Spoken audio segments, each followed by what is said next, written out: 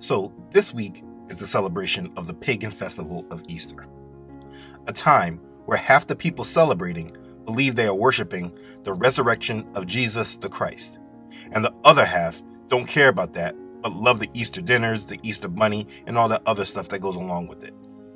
But besides the known pagan worshippers who know exactly what they are celebrating, the majority of those who celebrate are really in the dark about this pagan celebration, partaking in customs they should not be partaking in based on what they say they believe in. It is during these times, very much like the times of Christmas, where you can really understand how fallen this world has become and how far the world has moved away from the Most High. People feel that they are worshiping Him, but are actually doing the complete opposite. And the worst part is they are contributing to spiritually dark energy that is taking hold of this entire world.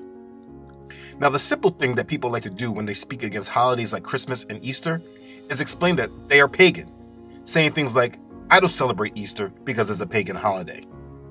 And that's valid, and we feel that this explanation should bring clarity around the subject. And the truth is, in a better world, that should be all that we need to say to other believers. But because of how fallen this world is, and how intellectually ignorant the masses are today, simply saying pagan doesn't say enough. Most people don't understand what pagan actually is. Then there are others that are just caught up in their traditions and aren't interested in making changes.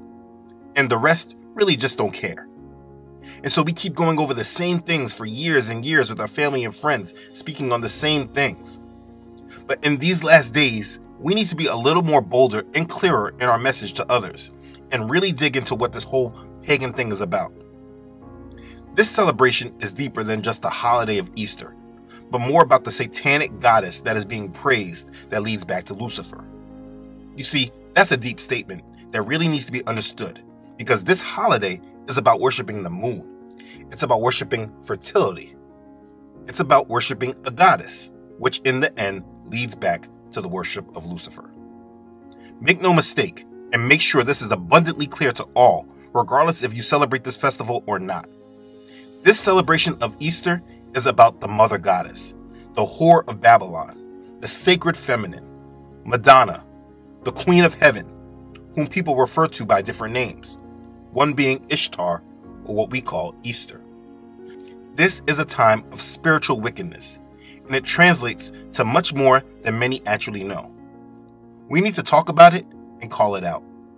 We need to discuss the worship, the belief, the celebration, the acceptance of the mother goddess, and then where it all leads.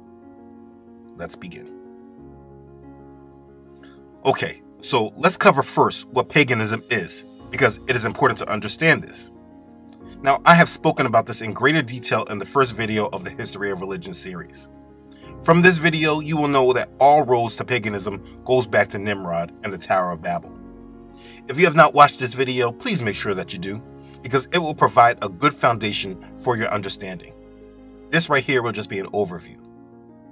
Okay, so Nimrod is the father of paganism. You read about him briefly in Genesis chapter 10 and more in depth in the book of Jasher. He was worshipped as the sun god and known by many names. The Hebrews refer to him as Baal, as well as Moloch. His followers were Baal worshippers, and because of their worship of him, they were associated with actions of idolatry, demon worship, human sacrifice, and many other occult practices. There was an absolute and very clear separation between Israel and the followers of Moloch. In the scriptures, you will see Yahuwah expressly speak to Israel against following those who worship Moloch. Again, you shall say to the children of Israel, whoever of the children of Israel or of the strangers who dwell in Israel, who gives any of his descendants to Moloch, he shall surely be put to death. The people of the land shall stone him with stones. That's Leviticus chapter 20, verse 2. There are many different references to Moloch, who again goes back to Nimrod. In paganism, he is the sun god, also known as father god. Now, Nimrod's mother/wife was Semiramis. When Nimrod died, she became pregnant and found another way to stay in power. She told the people that it was the spirit of Nimrod that impregnated her. She claimed she was having a virgin birth from the spirit of Nimrod. She claimed to have slept with no man and was impregnated by Nimrod's spirit. Nimrod was now a father, and Semiramis was the mother. She made herself a goddess, claiming that she was divinely created. She had them believe she came down to the earth from the moon in a giant moon egg that fell into the Euphrates River. The Queen of Babylon, aka Madonna, aka Ishtar, aka Semiramis, is the mother goddess in paganism. She is known as the moon goddess. When the baby was born, he would then be celebrated as a god, as Nimrod, back from the underworld. She claimed that her baby was reborn, renewed, or otherwise reincarnated Nimrod. The child's name was Tammuz. Now, there are many parts to this story of paganism that brings more clarity on many different traditions that we hold on with Easter. Like, why is there always a ham served on Easter, when Yah told Israel that swine was unclean? When understanding the pagan beliefs, you understand why there are Easter eggs and hot cross buns. None of those traditions are scriptural, and they don't have anything to do with the word of Yah. But believers around the world partake in them, because it is just tradition being passed down. But this video isn't specifically about Easter. I made a video about Easter, so if you would like to know more about this holiday, specifically, watch that video. The point that I am making is that much of these holidays and traditions that many take part in today all stem from paganism. Paganism is the worship of the three God structure, Father God, Mother God, and Son of God, along with many other smaller gods. It is a polytheistic belief in many gods. It is an unholy trinity, and it has been the basis of religion all over the world for millennia. What we must discuss is a major part of this unholy trinity, and that is the Mother Goddess, the Moon Goddess. She is a spiritual figure that has been worshipped for millennia, but somehow it is not something that is picked up on by most people, especially by the self-proclaimed Christian community who are actually supposed to be expressly against her. We see her everywhere. We see the worship of her everywhere. We see churches in her name, but most people still are not making the full connection. Like when I say this to Catholics, they are quick to shout that we don't worship Mary. But then you see one of their churches called Mary, Queen of the Universe. I mean, look at it. People aren't making the connection. And even those that go to these churches, many of them don't understand what they are doing. So before we talk about today, let's keep going back in the past so that we understand this Mother Goddess figure. Like I said, she starts in the first Babylon, Samaria, with Semiramis. After Nimrod's death and the birth of Tammuz, Semiramis, now widow of Nimrod, mother of Tammuz, came to be represented as the pagan fertility goddess. It's important that you remember that, because this is used consistently and most people don't recognize what it is. So with that in mind, it's important to understand that the original pagan festival of Easter was actually a sex orgy that celebrated the return of life via the fertility of Semiramis, aka Ishtar's conception of Tammuz.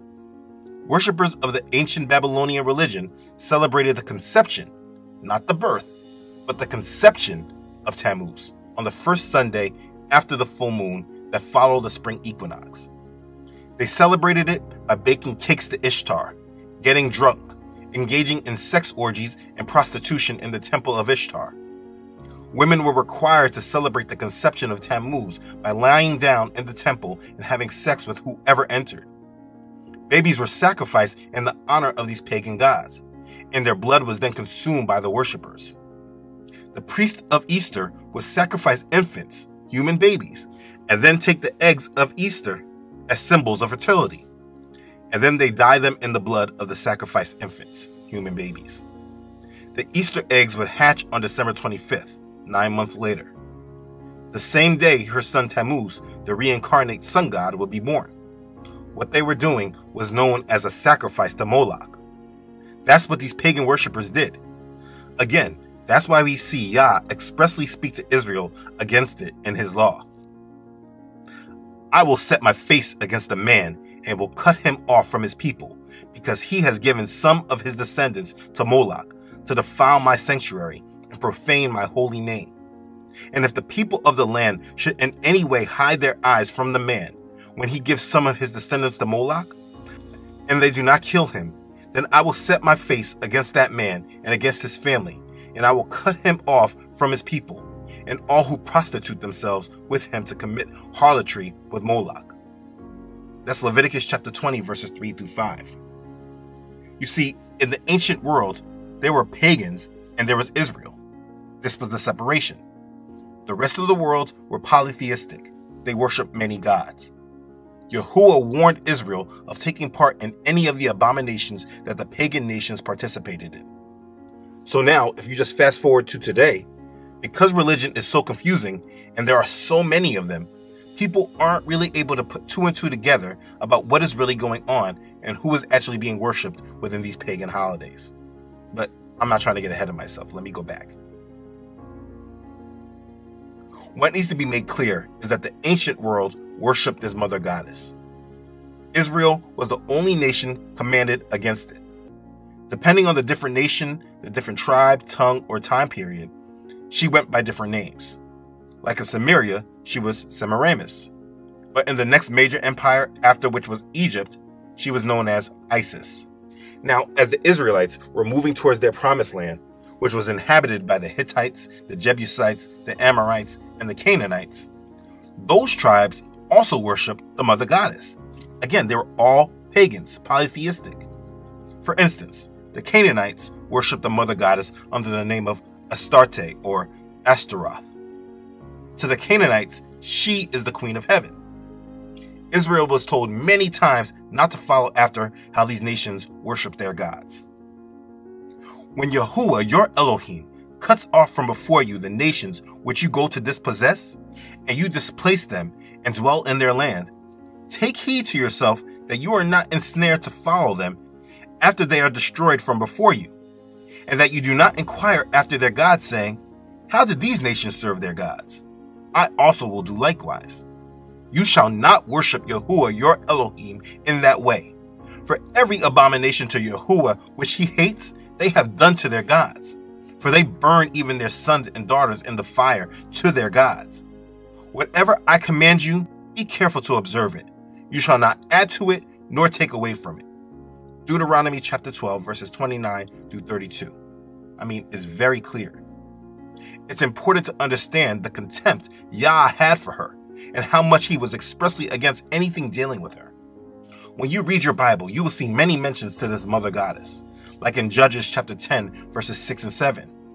Then the children of Israel again did evil in the sight of Yahuwah and served the Baals and the Ashtoreths, the gods of Syria, the gods of Sidon, the gods of Moab, the gods of the people of Ammon, and the gods of the Philistines.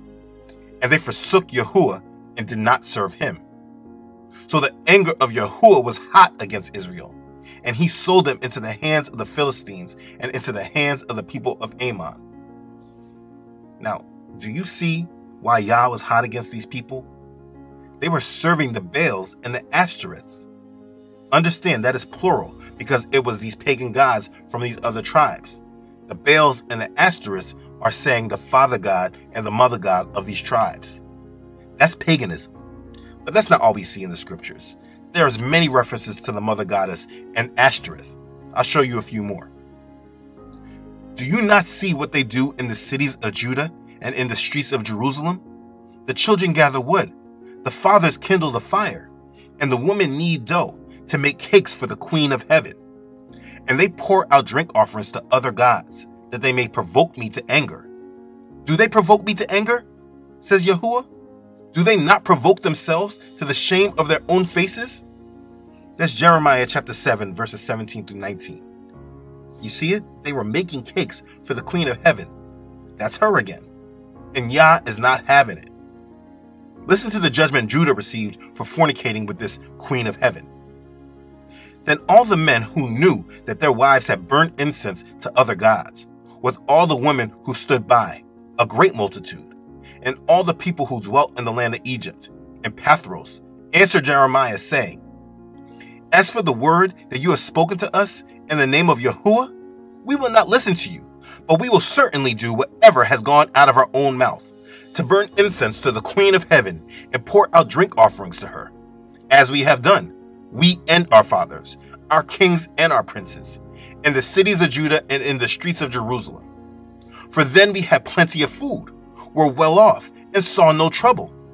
But since we stopped burning incense to the Queen of Heaven and pouring out drink offerings to her, we have lacked everything and have been consumed by the sword and by famine. The woman also said, and when we burned incense to the Queen of Heaven and poured out drink offerings to her, did we make cakes for her to worship her and pour out drink offerings to her without our husband's permission? Then Jeremiah spoke to all the people, the men, the women, and all the people who had given them that answer, saying, the incense that you burned in the cities of Judah and in the streets of Jerusalem, you and your fathers, your kings and your princes, and the people of the land, did not Yahuwah remember them, and did it not come into his mind? So Yahuwah could no longer bear it, because of the evil of your doings, and because of the abominations which you committed. Therefore your land is a desolation, an astonishment, a curse, and without an inhabitant, as it is this day. Because you have burned incense, and because you have sinned against Yahuwah, and have not obeyed the voice of Yahuwah, or walked in his law, his statutes, or in his testimonies. Therefore this calamity has happened to you as at this day. Moreover, Jeremiah said to all the people and to all the women, hear the words of Yahuwah, all Judah who are in the land of Egypt. Thus says Yahuwah of hosts, the Elohim of Israel, saying, you and your wives have spoken with your mouths and fulfilled your hands, saying, we will surely keep our vows that we made to burn incense to the Queen of Heaven and pour out drink offerings to her. You will surely keep your vows and perform your vows? Therefore, hear the word of Yahuwah, all Judah who dwell in the land of Egypt. Behold, I have sworn by my great name, says Yahuwah, that my name shall no more be named in the mouth of any man of Judah in all the land of Egypt, saying, Adonai, Yahuwah lives. Behold, I will watch over them for adversity and not for good. And all the men of Judah who are in the land of Egypt shall be consumed by the sword and by famine until there is an end to them. Yet a small number who escape the sword shall return from the land of Egypt to the land of Judah. And all the remnant of Judah who have gone to the land of Egypt to dwell there shall know whose words will stand, mine or theirs. Wow. That's Jeremiah chapter 44, verses 15 through 28. I mean, you feel his power, you feel his anger. I'm really trying to drive this point home because I don't really think that the majority really gets it. And the thing is that those same practices that angered Yah before and caused Israel to receive that harsh judgment are the same practices people are doing today. But the worst part is they actually feel that they are serving Yah, which says even more about how wicked these days really are. I mean, look at what caused Solomon to receive such harsh judgment from Yah. For it was so, when Solomon was old, that his wives turned his heart after other gods, and his heart was not loyal to Yahuwah, his Elohim, as was the heart of his father David. For Solomon went after Ashtoreth, the goddess of the Sidonians, after Milcom, the abomination of the Ammonites.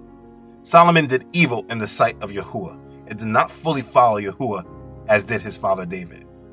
That's 1 Kings chapter 11, verses 4 through 6. You see, this is really important to understand. Yah is absolutely against the mother goddess and any form of worship towards her. He condemned Israel and judged them harshly for fornicating with her. The first commandment is that we shall not have any gods before him. But this mother goddess, the Queen of Heaven, this Madonna, this whore of Babylon, has been in our faces, and many of us have fornicated with her, and it must be stopped. Down the lines of history, her names have changed. Like I said earlier, in Egypt, the moon goddess was Isis. In Greece, she was Artemis. In Rome, she was known as Diana. In Nordic culture, the Vikings, the moon goddess was Joro. And in Roman Catholicism, where actually most of this modern day trouble and deception comes from, the moon goddess is the Virgin Mary. But to understand it more, let's look at it in more detail. Because as you continue to dig further, we can see where so much of this confusion comes from. In the catechisms of the Catholic Church, there are many different writings about Mary. But it is important to understand where they place her in priority and importance. We can go to Catechism 966, which says, finally, the Immaculate Virgin, preserved free from all stain of original sin, when the course of her earthly life was finished, was taken up body and soul into heavenly glory, and exalted by the Lord as queen over all things, so that she might be more fully conformed to her Son, the Lord of lords and conqueror of sin and death. The Assumption of the Blessed Virgin is a singular participation in her Son's resurrection and an anticipation of the resurrection of other Christians. In giving birth, you kept your virginity. In your dormition, you did not leave the world, O Mother of God, but was joined to the source of life. You conceived the living God, and by your prayers will deliver our souls from death. I rebuke that in the name of Yahusha. In reading that, do you notice how they casually call her the Queen of Heaven? It said, was taken up body and soul into heavenly glory, and exalted by the Lord as queen over all things. Queen of Heaven is actually an epithet or byname of Mary. I mean, you have to really see how cunning the devil is. He introduced the same pagan religions that was from the ancient worlds, these mystery religions, but he tied Jesus into it. So because people hear Jesus, they don't really question what they're doing. This is just another reason why I strongly believe in using his Hebrew name, Yahusha, so that I am clear in my distinction from their pagan, blasphemous Messiah. Because the Jesus that they worship is not the same Jesus that you read of in the King James Bible. You must understand that it's all goddess worship, and it has been spread throughout time. There are too many instances to even go over them all. I mean, look here in the United States. I mean, the capital of the United States is named after her. She is the main symbol of America. Let me show you. Washington, District of Columbia, is named after the goddess Columbia. This is a goddess they created to represent liberty. She is known in different ways, Lady Freedom and Lady Liberty. But she is a goddess, the goddess Libertas as well. The capital of the United States is her district. The New World Virgin Goddess Columbia was just a new manifestation of the ancient mother goddesses and Virgin Mother of God. Her location is not a coincidence either, being that DC is placed right between Virginia and Maryland. Just look at the names Virginia and Maryland and where her district is. Maybe you want to say coincidence, but I think not. Now, just look at all the idols of the mother goddess that is throughout this land in America. At the top of the U.S. Capitol building, we have the Statue of Freedom, a depiction of the goddess. It's pagan worship hidden in plain sight. Now, may I remind you that this nation claims to be a Christian nation, but yet they have pagan symbols everywhere, and they have spread this goddess of liberty. I mean, this goddess of liberty has spread throughout the world. The Masons of France sent America this gift of Lady Liberty, which is the main symbol of the United States. This is a pagan Roman goddess that all deals in the root of spiritual wickedness. When you look at the Statue of Liberty, notice that she is holding that torch, which is bearing the light, and that is what she is symbolized to do. Like it says on the statue's website, the Statue of Liberty enlightening the world. That is Masonic, and it refers to spreading light, bearing the torch. So if you don't really understand Freemasonry, you need to ask, whose light is it that they're bearing? And just remember that Lucifer is the light bearer. We see this goddess symbol often with like Columbia Pictures or Liberty Mutual. I mean, look at this. Everyone has seen this with all the movies they present, and a majority have no clue what this represents. When your eyes are open, you will see that it's everywhere. I mean, look at Beyonce's performance at the Grammys in 2017, depicting herself as the mother goddess, or fertility goddess. She looks very much like the Statue of Liberty. This is not by accident. Or when she sang Ave Maria, literally meaning Hail Mary. Again, this is not by accident. All these examples and many more are done on purpose. This is pagan mother god worship, and what many people will be doing this weekend, whether they know it or not, is they will be contributing to the energy of pagan mother goddess worship that is disguised by religious tradition and mainstream Christianity. It doesn't really matter if people say, well, that's not me. That's not what I'm doing. I know I'm worshiping Jesus. I'm not worshiping any pagan goddess. This celebration of Easter was started in the occult. It started with paganism. You cannot change these customs. You cannot make your own rules to worship Yah. If you remember, I went through many scriptures that showed just how offensive it is to Yah. So please just don't say that you know that you're not doing this, so it doesn't really matter. It's not the case. But again, let me not get off track because this is not about Easter. This is about the Mother Goddess. We are in the midst of goddess worship, and it is important that you identify it and make sure that you are not partaking in the fornication. I mean, it's subtly pushed on us in unsuspecting ways. But we are being influenced by the whore of Babylon. We learn about her in Revelation chapter 17 and what becomes of her. It is important to understand that there is a difference between the whore of Babylon and Mystery Babylon, but people often like to link them together. So let's read it. Then one of the 7 angels, who had the 7 bowls, came and talked with me, saying to me, "Come, I will show you the judgment of the great harlot who sits on many waters, with whom the kings of the earth committed fornication, and the inhabitants of the earth were made drunk with the wine of her fornication." So he carried me away in the spirit into the wilderness, and I saw a woman sitting on a scarlet beast, which was full of names of blasphemy, having 7 heads and 10 horns. The woman was arrayed in purple and scarlet, and adorned with gold and precious stones and pearls, having in her hand a golden cup full of abominations, and the filthiness of her fornication. And on her forehead was written, "Mystery Babylon the Great, the mother of harlots and of the abominations of the earth." I saw the woman drunk with the blood of the saints and with the blood of the martyrs of Yahusha. When I saw her, I marveled with great amazement. But the angel said to me, "Why did you marvel? I will tell you the mystery of the woman and of the beast that carries her, which has the 7 heads and the 10 horns. The beast you saw was and is not, and will ascend out of the bottomless pit and go to perdition. And those who dwell on the earth will marvel, whose names are not written in the book of life from the foundation of the world, when they see the beast that was and is not and yet is. Here is the mind which has wisdom.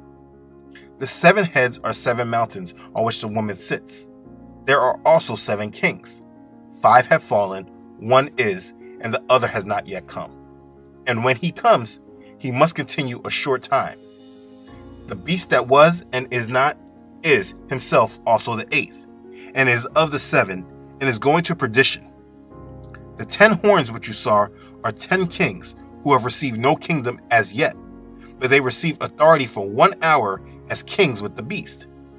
These are of one mind, and they will give their power and authority to the beast. These will make war with the Lamb, and the Lamb will overcome them. For he is Lord of lords and King of kings, and those who are with him are called chosen and faithful. Then he said to me, "The waters which you saw, where the harlot sits, are peoples, multitudes, nations, and tongues. And the 10 horns which you saw on the beast, these will hate the harlot, make her desolate and naked, eat her flesh, and burn her with fire. For Elohim has put it in their hearts to fulfill his purpose, to be of one mind, and to give their kingdom to the beast, until the words of Elohim are fulfilled. And the woman whom you saw is that great city which reigns over the kings of the earth." That's Revelation chapter 17, verses 1 through 18. This is an important chapter. There's a lot going on in here. This chapter is talking of the whore of Babylon, and this is dealing with a religious entity. Now, what everyone wants to do is easily sum it up to be the Roman Catholic Church and declare it to be case closed. But it's much deeper than that. Allow me to explain. Now, in part 7 of my Revelation series videos, I do go in much greater detail on the whore of Babylon, but I want to cover what's most important. You see, she came in riding on the beast and used the authority of the beast until her time was over. The whore of Babylon is not the Antichrist. She is the one system before the kingdom of the Antichrist, which all the kings, dictators, world leaders, and nations have been forced to bow down to throughout history. We're talking about the Babylonian mystery religions. No system in this world's history has spiritually enslaved more people. Mostly every false religion in this world can be traced back to Babylon. Even before citizens tried to build the Tower of Babel, Satan has made that city his headquarters and introduced idolatry, the first secret societies, and many of the religious practices that continue to be present to this day. These eventually appeared as the foundational teachings for Hinduism, Buddhism, Taoism, Gaia worship, and many other cultic systems. summed up in the Bible as fornicating with the gods of the other nations. This should be recognized, as I showed in the beginning of the video, when Yah spoke expressly to Israel against serving the Ashtoreths. Through the whore of Babylon, the world who was under her influence committed adultery with her and were led away from the Most High. She will be used to bring about the one world religion, where everyone believes that they are worshiping the same God, just by different names. This is a major piece of prophetic history that you can see forming right now in front of our eyes. I've also made many videos about this. She spreads fornication to the world and promotes a harlotry away from the Most High. Think about ancient Israel and how they were led astray by her. They were judged harshly for it. And then if you just look back at history, you will see her spiritually whoring herself to be worshipped. She is spreading false light, and she has been used in many ways to bring in her spiritual wickedness. And this is just a great reason why the Roman Catholic Church is always viewed as the whore of Babylon. But that is just because they use her so blatantly and out in the open. They absolutely should be linked to her. There's no question about it. But it's not just the influence of the Catholic Church that the whore consists of. She is the apostate religion who's filled with adultery and idolatry. There are many other apostate religions that come out of Babylon. Like I said, Hinduism, Taoism, Buddhism, etc. Those beliefs are not centered around the Roman Catholic Church. The Roman Catholic Church has a tremendous amount of power, and it is an extremely powerful tool used during these end times. But sometimes we give it more power than we should. The whore of Babylon brings an apostate idolatrous religion that takes us out of the will of the Most High. This is a universal apostasy. All that are influenced by the whore of Babylon are drunk off of her intoxication. The same way a drunken person naturally has no earthly idea what he is doing when they are drunk, the apostate group influenced by this harlot is so carried away with this false spiritual light that they too do not realize the terribleness of what they are doing. And it is important that at these times that we are in, that we are making sure that we are not a part of it. This is why we are called to be set apart. So listen, all of this is important because this weekend, this is exactly what the people who are celebrating Easter are contributing their spiritual energy to. They are strengthening the spiritual influence of the whore of Babylon. As you look at history and just how much of these pagan festivals have grown in acceptance, you can directly see a correlation with how wicked the world has become and how much blasphemy is accepted. For believers and followers of Yah, we should have nothing to do with her or her ways. We must be set apart and forsake anything that has to do with this mother goddess. Worship of the mother goddess is a huge part of the spiritual rebellion in this world, and her influence is growing. And the sad part is that it's because of the many lukewarm, conforming Christians that this one world religion is even able to gain as much ground as it has. As you conduct yourselves in this world, don't ignore the mother goddess, the moon goddess, the Madonna, the whore of Babylon. This is a representation of pure rebellion against Yah, and it is something that we must stand against. The leaders of the world are all about spreading this false light, and they desire to make it sound righteous or something that is pure. But in reality, it is quite dark.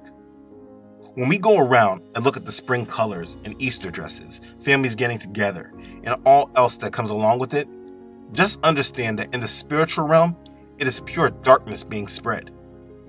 This is the time where everyone gets up and goes to church, even those that don't ever think about it any other time of the year. This is when churches put up billboards to promote their churches to get more people to come. It is the biggest time of year for the churches. People will put on their IG post, "He is risen," all this stuff, while at the same time they promote a complete alignment to spiritual rebellion. We must make sure that we are aligning with the fullness of the scriptures. We must get away from churchianity. This spiritually dead religion that has put church tradition passed down in the priority of the scriptures. We must set ourselves apart from it. Yahushua the Messiah has risen, yes. He is the propitiation for our sins, yes. We must follow him and come to Father through him, yes. He paid the price for us, and he is the foundation of our wonderful gift of grace, yes. This is absolutely true, and it always should be spread. But if you believe this, then this means you must also live through this. You can't say you believe in this and then live your life in complete contradiction to his word. This whole video has been full of warnings and commands Yah has for his people to not follow after the other nations' gods. Do you honestly believe that those commands are no longer valid? That he now accepts it and doesn't mind it? You better go back and reevaluate that thought if you think that's what it is. We are called to be holy, be set apart. As the Apostle Peter wrote, please make sure you apply. Therefore, gird up the loins of your mind, be sober, and rest your hope fully upon the grace that is to be brought to you at the revelation of Yahushua the Messiah. As obedient children, not conforming yourselves to the former lust, as in your ignorance, but as he who called you is holy, you also be holy in all your conduct, because it is written, be holy, for I am holy. And that's 1 Peter chapter 1, verses 13 through 16. You see, make sure you are set apart. Don't play church. Be the church. Be of his assembly and proclaim the way. We do not partake in the spiritual wickedness spread through this mother goddess. We don't worship or celebrate the moon or fertility. There's a reason we are called to be set apart, and you will see that as you reject this blaspheme, living set apart becomes so much more clearer. It was important that this topic was covered because it goes into many other topics and doctrines. I've heard that there are some other mother god worshipping cults popping up that is confusing the masses. You now have at least a foundation in the truth that should allow you to denounce the wickedness and share more testimony of the truth to those who need it. As the days get spiritually darker, remember your purpose as a believer is to be a lampstand. You are the light of the world, and it is your job to spread it. Cast down the lies and the blaspheme. Rebuke the spiritual wickedness in the name of Yahushua. You are a believer. Make sure in these last days, you live your life in his truth and through his power and in his love. He loves us so much. So in return, please make sure you live your life as a display of your love towards him and put no one above him. Remember, he is the Most High, and he is worthy of all of our praise. So let's praise him. Be blessed. Hallelujah. Praise Yah.